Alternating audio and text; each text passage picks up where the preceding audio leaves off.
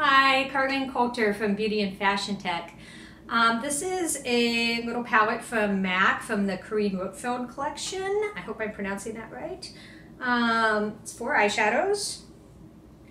These are matte shades. I really like matte shadow shades, so I was kind of happy to see this. When I first saw it, I thought they looked like they were pretty neutral, but actually this shade comes out kind of warm, I think, when I swatch it.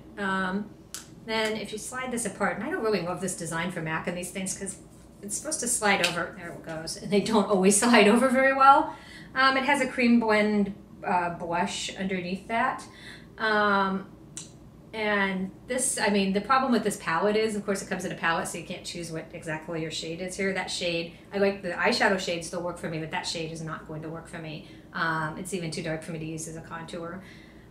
So you run a little risk with something like this. So if you're interested in these palettes, so you probably want to pay attention to what this shade is under here, or just buy it for the eyeshadow. Anyways, I'm going to take it outside. I'm going to swatch it and show you the swatches in the shade, and I believe in the sunlight too, in both. So let's go do that. Here are the Carine Roitfeld swatches out in the sunlight. The cream blend blush, to say that 5 times fast, is over on the left.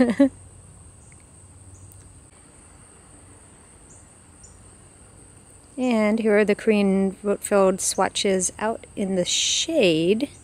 I think this shows them a little more true to color than the full sunlight does.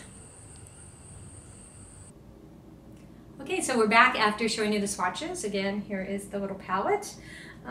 It's nice, it's fun, it would be a good gift. If you like matte eyeshadow, they really are kind of just a pretty nice neutral shade.